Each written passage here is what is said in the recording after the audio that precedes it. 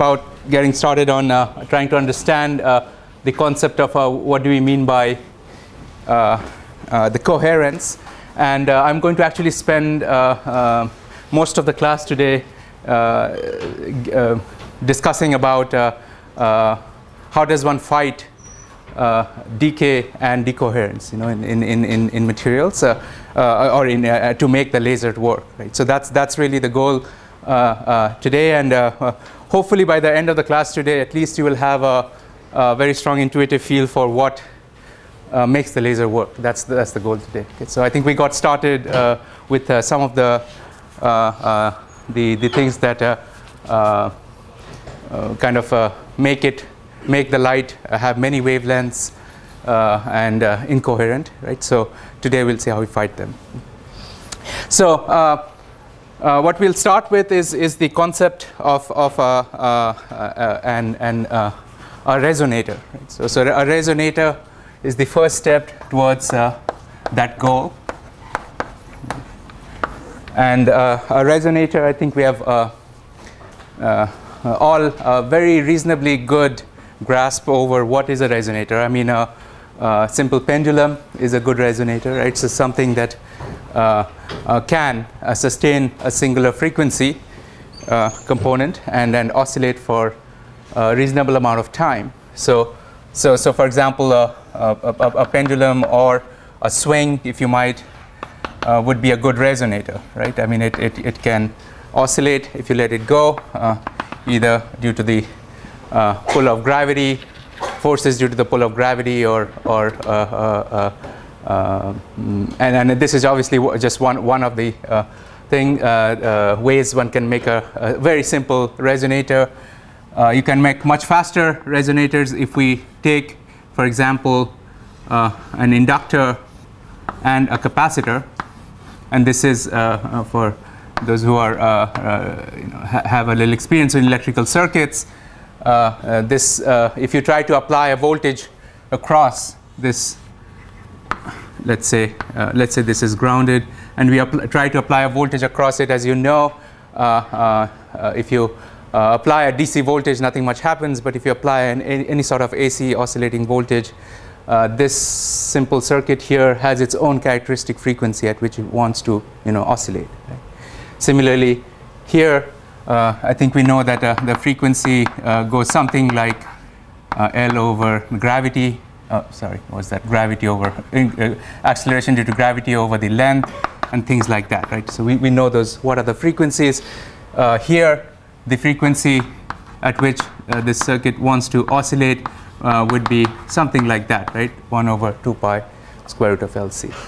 So the details are not very important, but what I'm trying to say is this is a mechanical resonator, and what it means is no matter how if you want to kind of make it oscillate at some other frequency, it won't. It would like to oscillate at its own resonant frequency. It has a very characteristic frequency at which it wants to oscillate.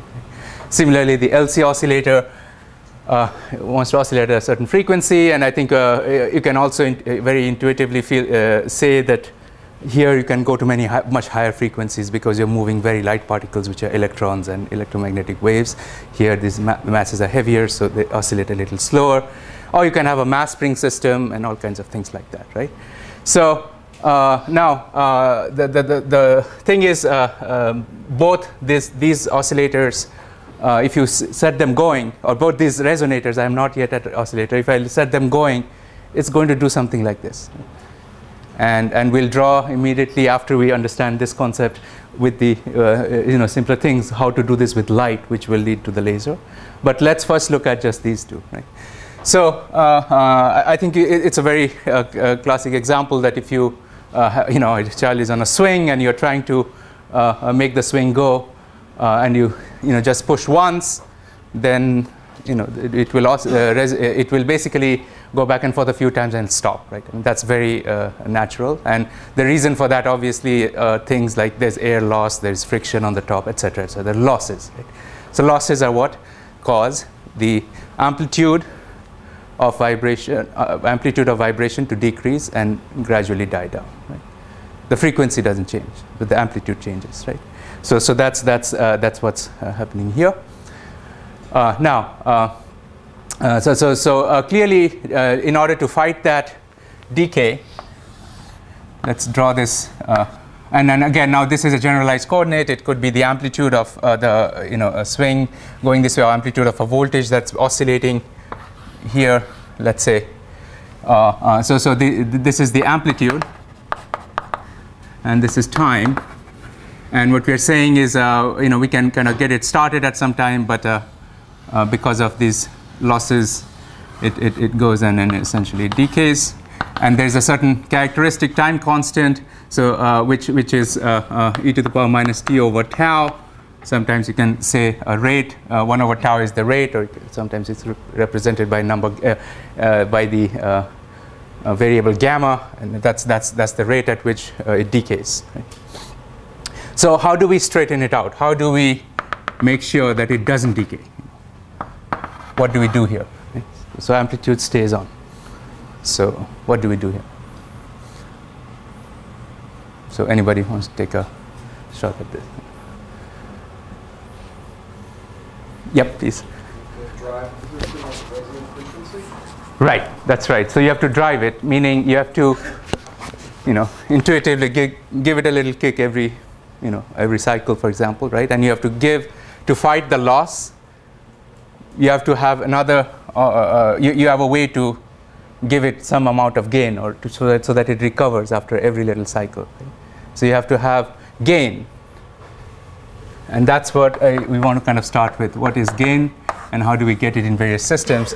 And then you have to drive it with a system that provides energy, which is responsible for the gain, which will straighten this out. So that's really what we're after. If that's the time domain picture of those oscillations, I think we have already talked about the frequency domain. Let me just call it F for now. So the frequency is still, it has its unique frequency, be it 1 over square root LC or this pendulum frequency. But because of the decay, instead of a very sharp frequency, I think we have talked about that it actually becomes broadened, and the line shape of it can be essentially, it's a Fourier transform of a sine times a decaying exponential, and that is proportional to 1 over tau, right? So the broadening. Now, if I'm able to provide gain by pushing the swing every time it comes near me, then in principle at least you can make it go forever, right? It can oscillate every time you recover that little bit of loss. And I think you also realize that the way you are driving the system should be in phase with the system, because otherwise there'll be a bit more disaster, right? I mean, so you have to be in phase with the way you drive the system as well. Right? So that's also clear. And when you do that, this essentially recovers, right? And you get back your full amplitude, and this becomes extremely sharp. So that's the influence or the effect of gain is to do that. So it recovers the amplitude and makes the frequency domain sharp. And I think we have talked about this in some amount of detail in the last class, that a laser is really one of the most characteristic things about the laser is the wavelength is very sharp.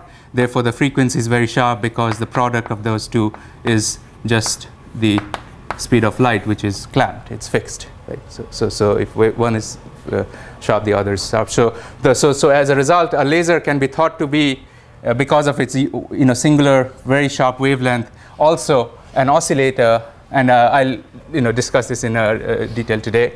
Laser is a very similar thing to these oscillators, and it also has a very sharp frequency given by a resonant frequency, and that's why it has a sharp wavelength as well. So that's first thing.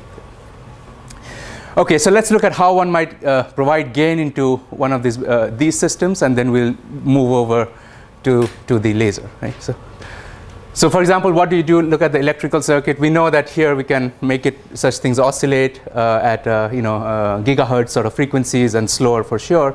But how would you provide gain into such a system? How does one typically do it in electrical engineering, making a radio or something like that? Yeah. A power source. A power source, right? In what form? So you see batteries. Sorry? Yeah. With your batteries. A battery, AC battery. So yeah, but in a slightly different format. You know, I think you're right. I mean, you do need to apply power supply, and you want to, but you need to provide a gain. Meaning a battery should be able to handle this sort of a frequency, because as you know, if this, you know, if on another planet the gravitation is too strong, I cannot push fast enough, right? So it must have a certain capabilities. I think there was, yeah, please. Yeah, an amplifier, right? So essentially, I think maybe that's exactly where you were going with the power source, but it's in the form of an amplifier, right? An op-amp is a good example, but even simpler than that. I mean, we can get by at this stage because we're not talking about too much about electrical circuits with an even simpler thing. So which electrical device has gain? You know, which electrical device has gain?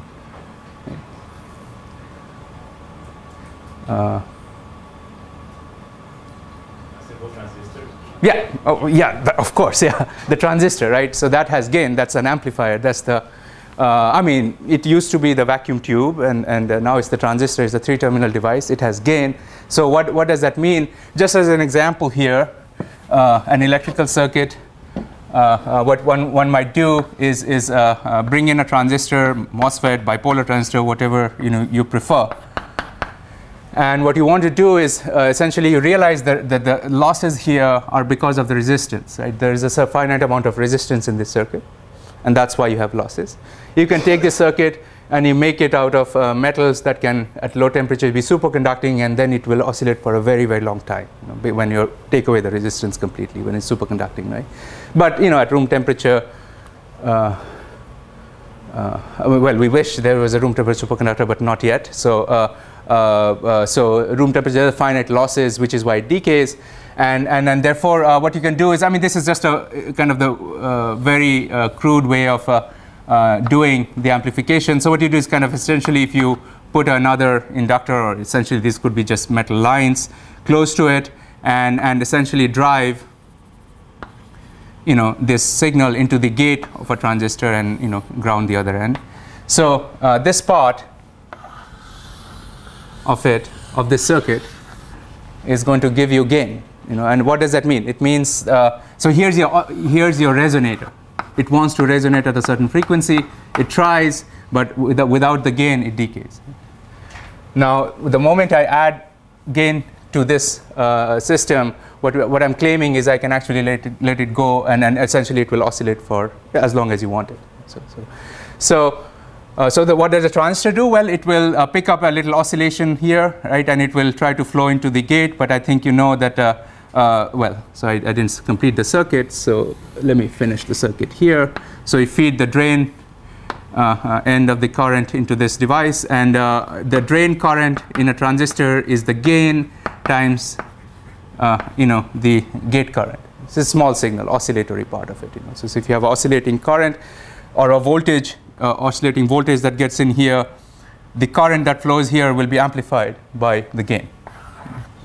So as a result, the current, if it's decaying, this is able to provide you a certain amount of gain, and this is a feedback because it's directly connected.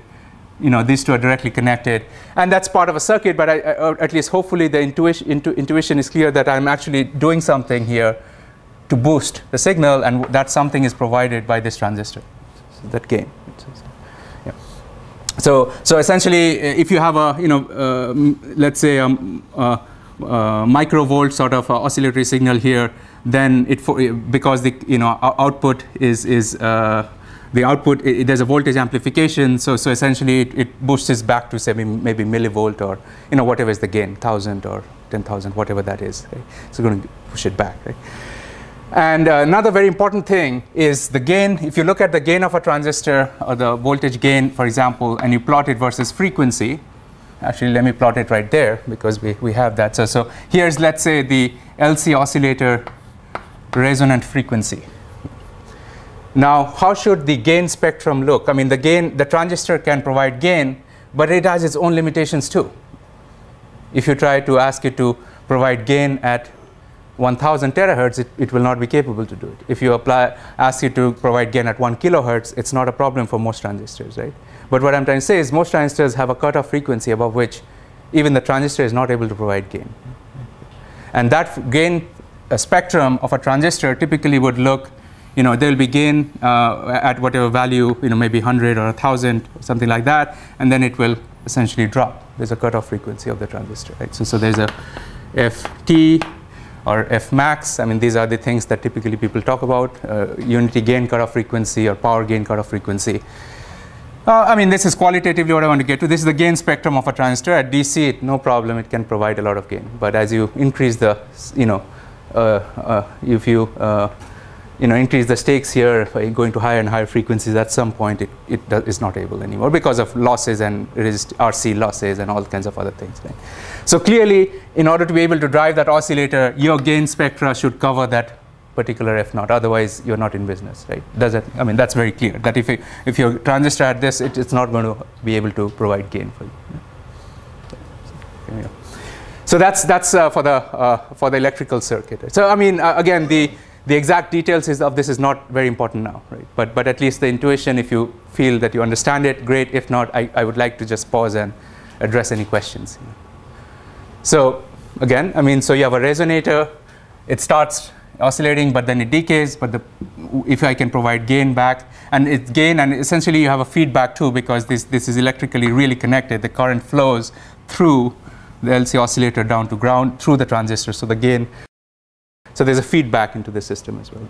So it's a positive feedback, and with the positive feedback, you can sustain oscillations for a long time. Nothing to say about coherence, I mean about phase and all, but essentially, if you have one LC oscillator driving it with a voltage source, again, so here what you would be doing is you would be reading out the voltage from this terminal, and if without the transistor it did that. Now with the transistor, the max would be slightly lower. I think you know that if you have a feedback, the max goes down a little bit, but now it will not decay. So it will keep going. Right? So that's that. Okay. Any questions? Well, if not, let's go over to the part of light. Okay. So light. So what we want to do, so if you can make resonator and provide gain, the two of them will give you an oscillator.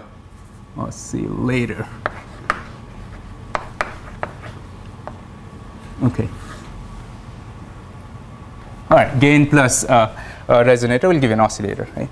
So let's actually erase the electrical circuit part of it and look at how does it look for a laser or light. How does one build this sort of an oscillator for light? And I hope you appreciate now why do we want a light oscillator, because you see we talked about the laser having a unique frequency. So obviously I want a single frequency of light, right? And or single wavelength, or in other words a single frequency. Therefore the problem, at least qualitatively, is exactly the same as the LC oscillator, right? And now we want to see how does one build a resonator for light, and then how does one provide gain for light, and how does one combine these to get the laser. Right? So that's what we want to see. So okay, so I think that's the way. Sometimes there's a little confusion as to what do you mean by providing or making an oscillator with light, because light, the electric field is already oscillating, right? I mean, that's true. The electric field is oscillating at a unique frequency, so is the magnetic field, and we are going to get to all that through Maxwell's equations today and for next class as well. But the way we want to actually look at a resonator for light is we want to actually be able to select a very unique frequency, because we want to go towards a laser, and typically that is not available to you. I mean, a laser, typical light sources are all broadband. We talked about black body radiation, which is very broadband. Light bulb has reasonably large bandwidth, not very sharp. So how do you actually select only a few modes of light? So maybe maybe one mode or a few modes. So how does one build a resonator with light? That's the first question. So what do we do? So I think you could kind of see from the earlier analogies that there must be something to do with bouncing back and forth, right, between something, and that's how you make any oscillator, any resonator, right? So how do you build one with light? Maybe somebody wants to take a. answer that. Yeah, sorry? A cavity, right? So that's the word, that's right. So you basically put it between mirrors, right? You reflect it back and forth between two mirrors, right? Example, simplest example. There are many ways you can do it. But so what you can do is you take two mirrors, right? And then you let how exactly we're going to create the light and start it off, we'll come to that, right? But essentially the idea is you have a light beam that goes to the right, sees a mirror, reflects, right? Comes back, sees a mirror, reflects, and now you have this oscillation or the resonant. This is a resonant cavity for light. Light bouncing back and forth between two mirrors. It's very simple. Probably the simplest example of a resonator for light.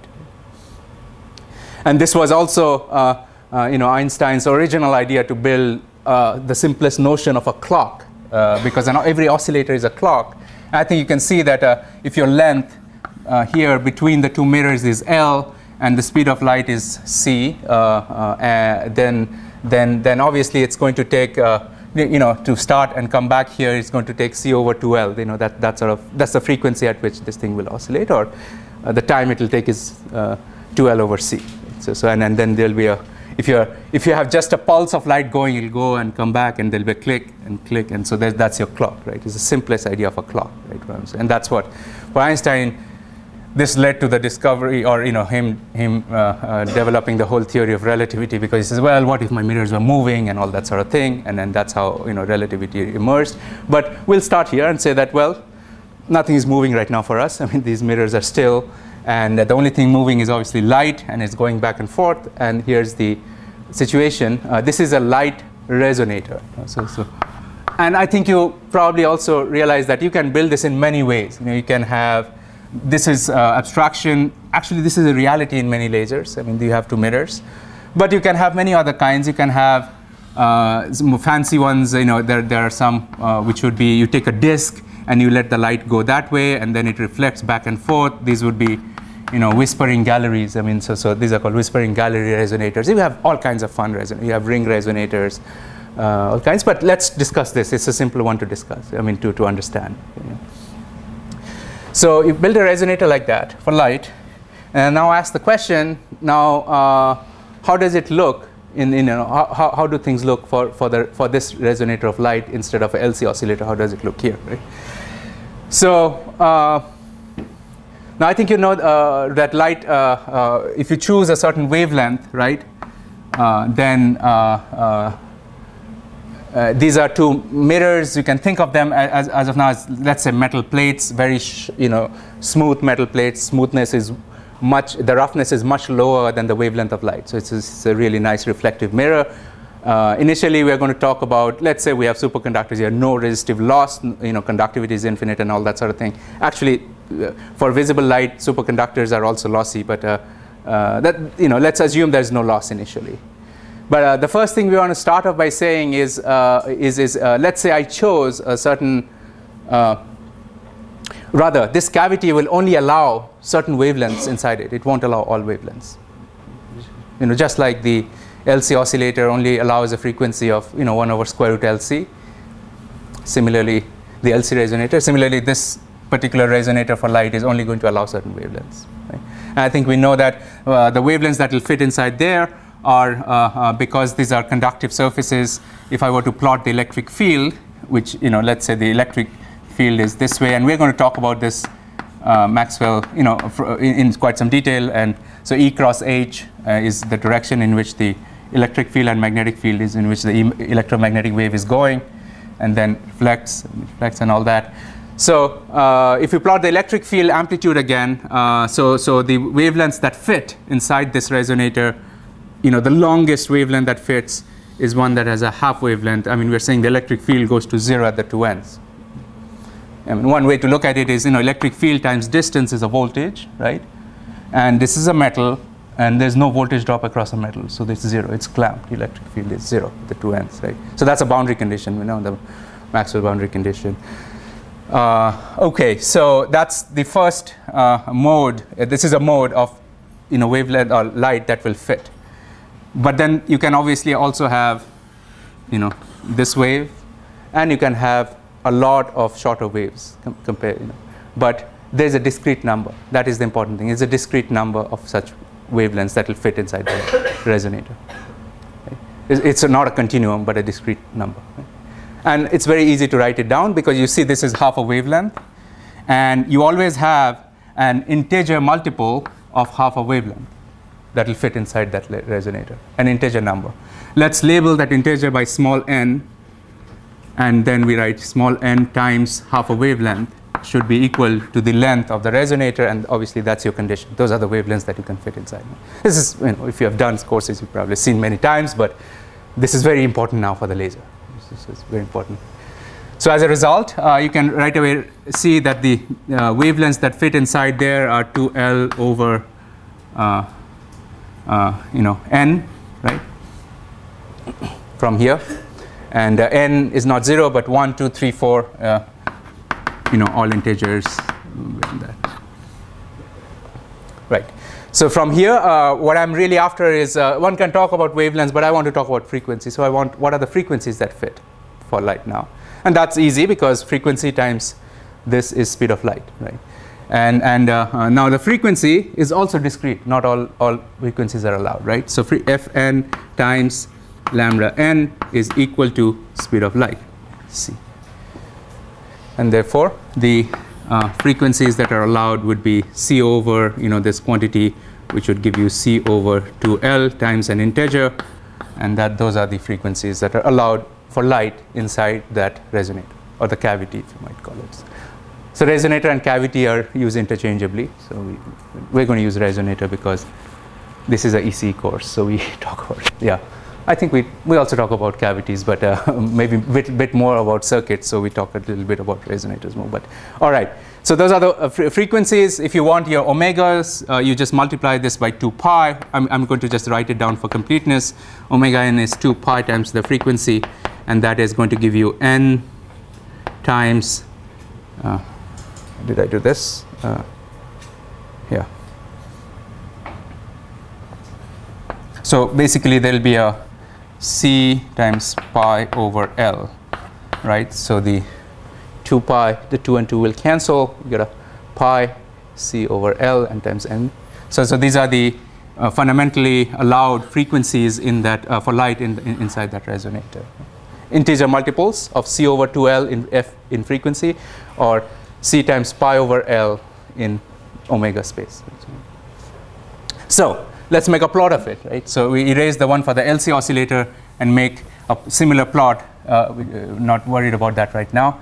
We make a similar plot for the light oscillator, which is going to lead towards the laser. So I think right away you see that there are only certain frequencies allowed. So it's a train of such frequencies, equispaced, such that Fn is an integer times c over 2L, right? That's what we just saw. And the spacing between them, and these are called modes. The spacing is c over 2L. Right? That's the spacing between the two modes.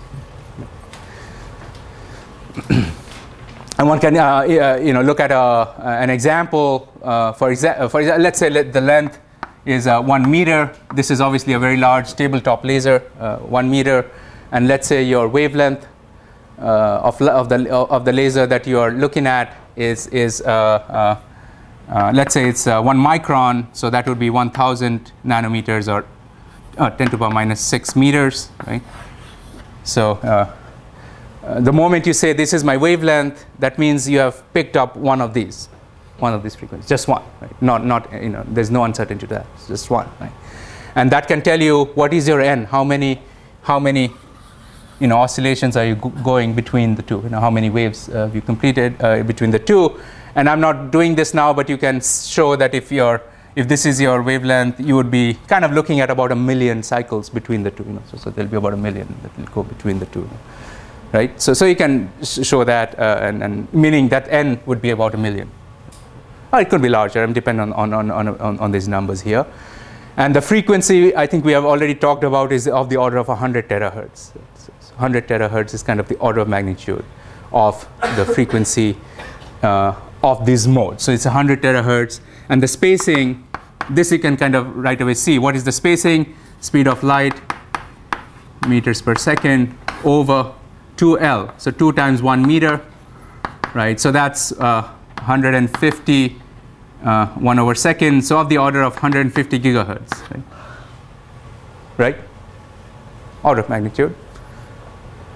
150, oh, no. What did I do here? Is this correct? No, 150 megahertz. Right? 1.5.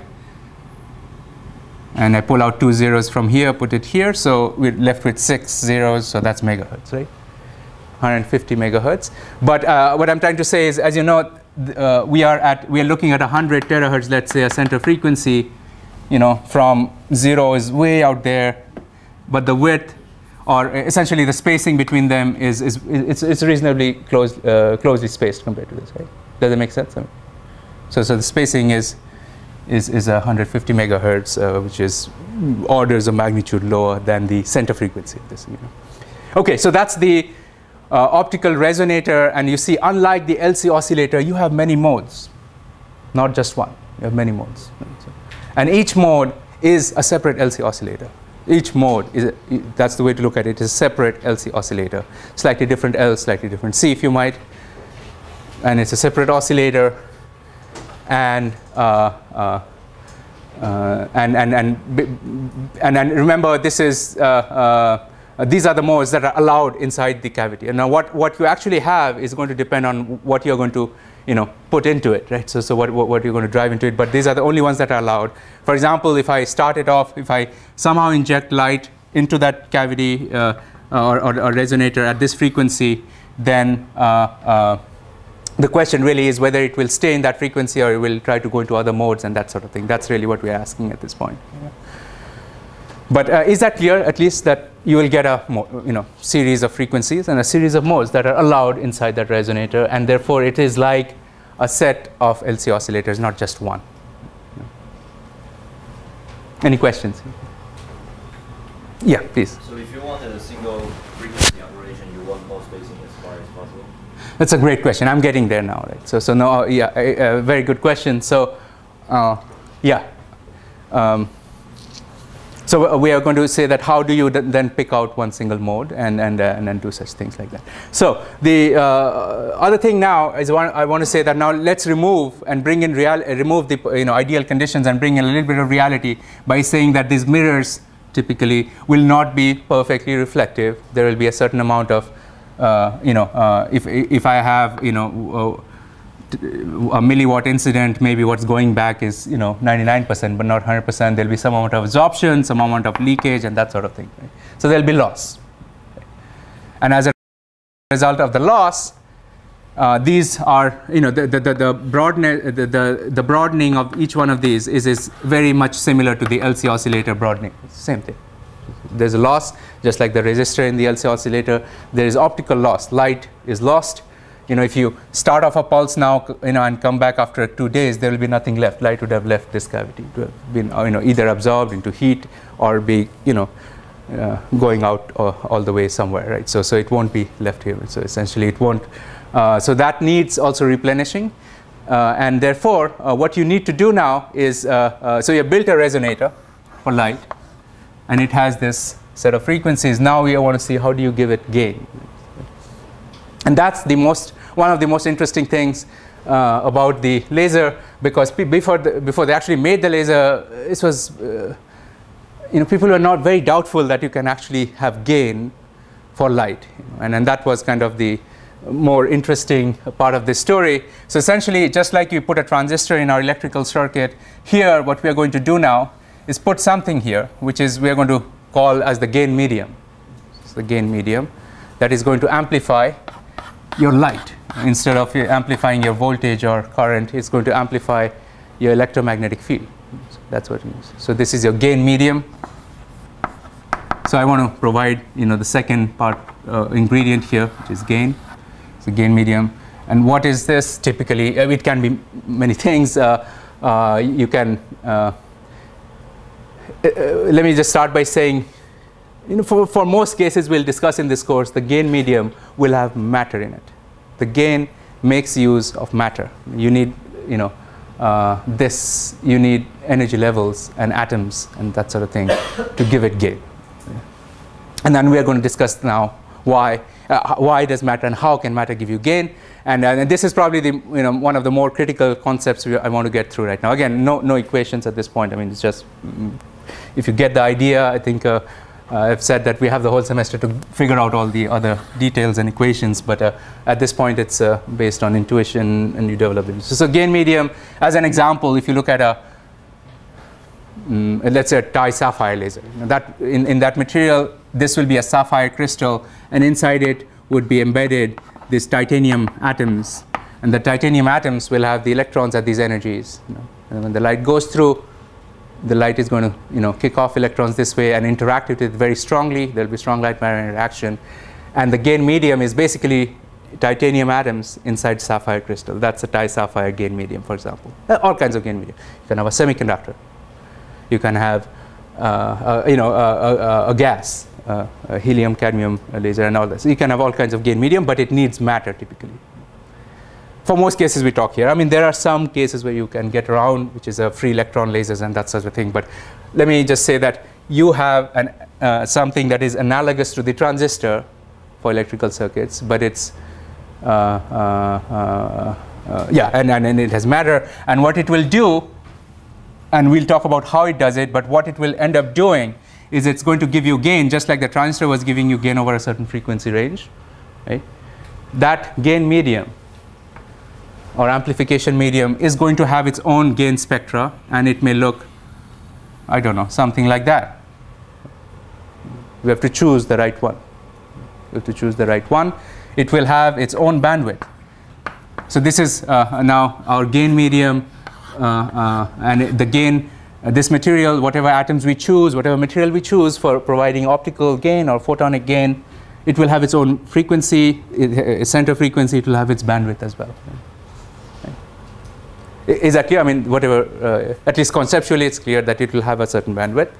And that is how we select which mode are you going to want in the laser. This is how you select it. So by the choice of the gain medium. The gain medium is going to tell you, well, if you want a red laser, you're restricted in your range of this gain medium such that this window has the red wavelength, red frequency inside it.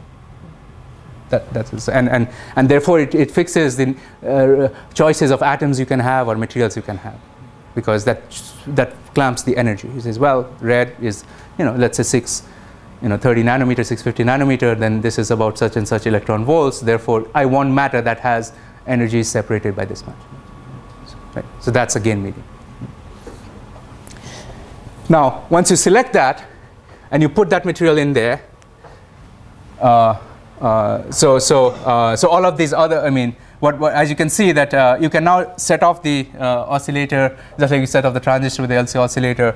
And what will happen is, you can have any sort of light incident inside here. You can, I have not yet told you how does it provide gain, but and I'm going to talk about that in the next few minutes. But just to say, if it can provide gain, what it means is if you have photons at this particular wavelength or at this particular frequency incident, if I have 10, sorry, instead of 10, let's say, if I have 1,000,000 photons come into the gain medium from this side, what will emerge on this side will be, amplified. We have more light out than what is in. That's the meaning of gain. Meaning of gain, just like the transistor amplified voltages, this thing is going to amplify your amplitude of the light. So if I have light of a certain intensity come in, this is your gain medium. So essentially it increases the amplitude and you get more photons out. So that's the gain medium. Obviously, you'd realize that it can't be a passive system. You have to supply energy, right? Otherwise, how are you getting more out than what's coming in?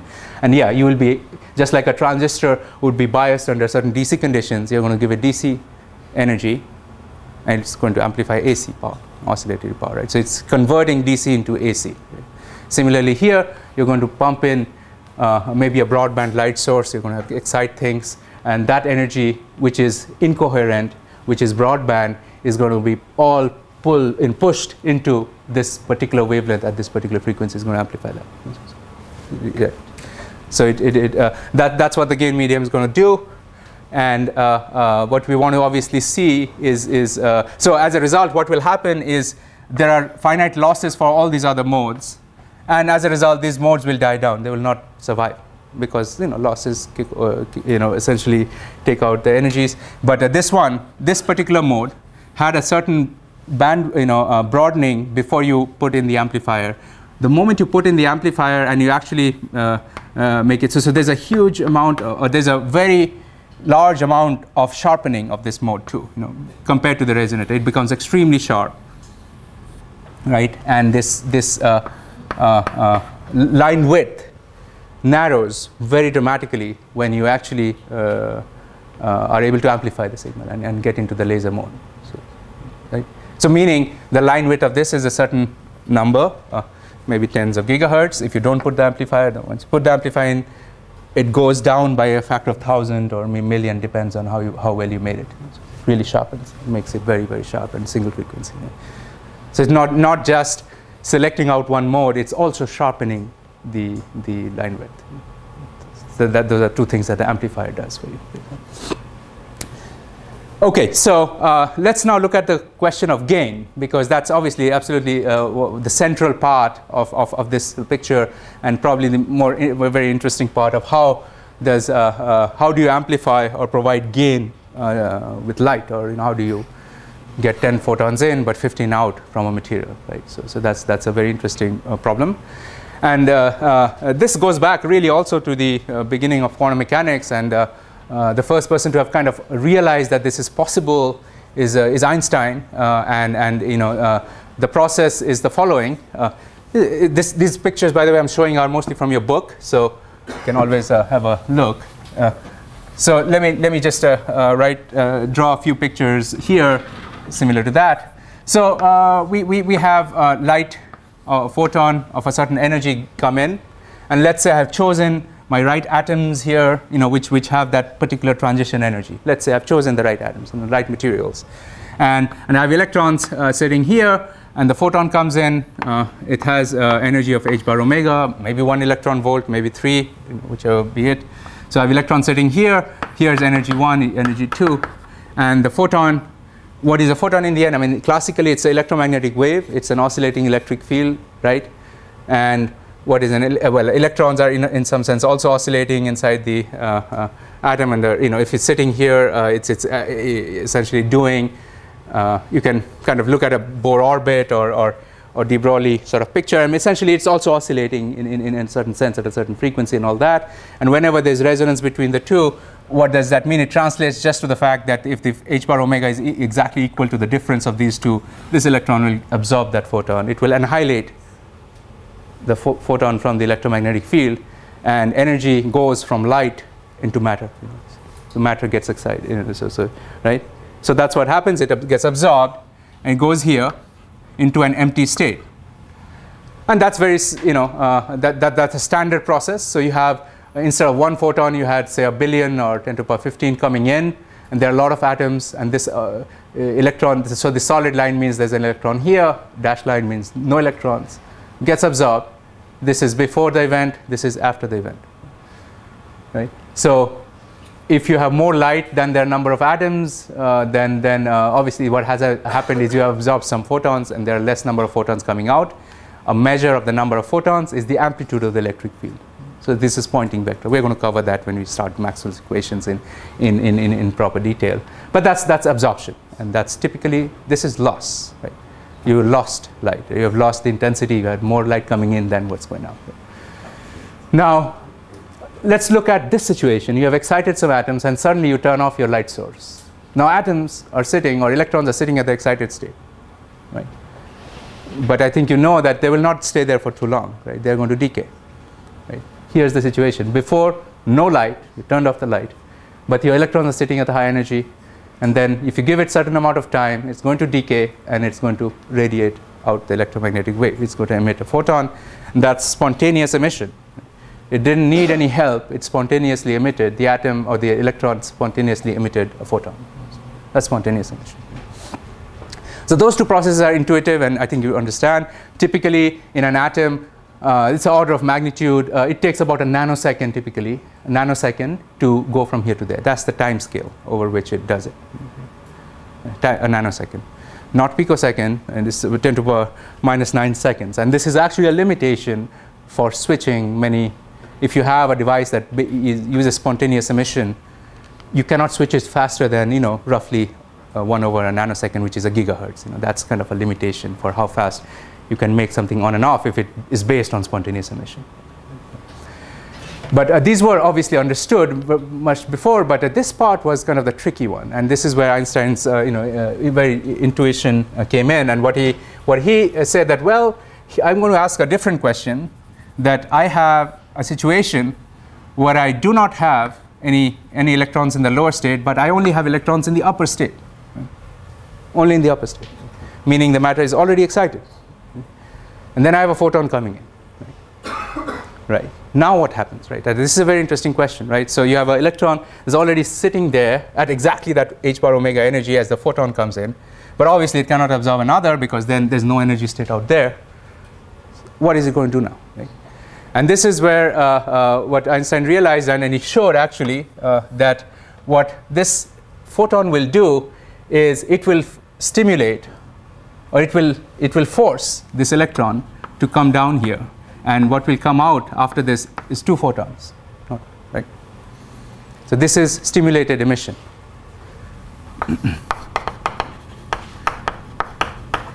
Right? So if your electron is already sitting at a higher energy, the photon comes in, then if it was taking you a nanosecond to decay for spontaneous emission without the help of this extra photon, with this photon, you can push it down to much lower. It's going to emit much faster. Right? Does that make sense? It's much more likely to emit another photon now. So that's stimulated emission. So the emission of the second photon here, if you might, is stimulated by the presence of the first. It forces it. And the more the number of photons coming in, the faster it stimulates it. So essentially, it's kind of a positive feedback as well. I mean, it actually. And then this is related to the nature of photons, which are bosons, unlike fermions, which are electrons. But that we don't need to bother about that at this point. But this is the basic idea of stimulated emission. And I think right away you can see from this picture that there is gain in the system. Right?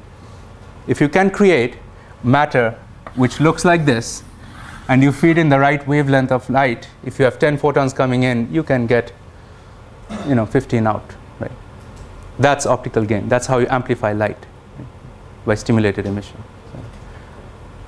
Is that clear? I mean, this is an important concept in this course, right? Because pretty much all lasers that we are going to talk about is based on this concept. Right? So this is stimulated emission, and this is where you need matter. And you can see this situation is highly unnatural. It is not the equilibrium situation. Equilibrium situation is electrons like to be here, right? This is here. Right? So here, this is what you might refer. There's the population of matter here at high energies is larger than at low energies. Therefore, it's inverted, upside down. Right? So this is population inversion. This is the gain medium for a laser is where matter has population inversion. These are the kind of the jargon that you hear that make a laser tick. But this is a very important part. This is population inversion. You need that to amplify photons or light. Stimulated emission. So basically now we have to put such matter into this material, and then as a result you can create gain. You have a certain amplitude of light coming in proportional to say 10 to the power 9 photons coming in, and you have maybe 10 to the power 10 going out. The amplitude is bigger. So you have boosted the signal. Right? All right, so we're kind of out of time today, but let me finish by just saying one more thing. So what we'll see in the next class is that if I okay, so let me finish by saying the following. So yes, now hopefully we understand that we have a light oscillator, or rather we have a resonator for light by building mirrors or many other ways, and you have a gain medium by using stimulated emission. Right? And you basically have a light oscillator. So as you know, I mean, the name looks like this, right? There's amplification and stimulated emission, right? But I think you know that this is not quite the right name technically, because these two things are the same thing. Stimulated emission is exactly the same as amplification or gain, right? Therefore, one of the inventors of the laser, Art Shallow, who won the Nobel Prize for it, said that, well, it shouldn't be called a light amplification, but it should be called it's really a light oscillator, right? But then you see they run into a problem with the name. So, and this is obviously not the good name to start with an object, but technically that is correct. This is a light oscillator with stimulated emission of radiation, and I hope you can see all the reasons why. So it's an oscillator which goes. So let's end it here today, and in the next class we start with beyond this. Hopefully it gives you a good feel for what is a laser. So, all right.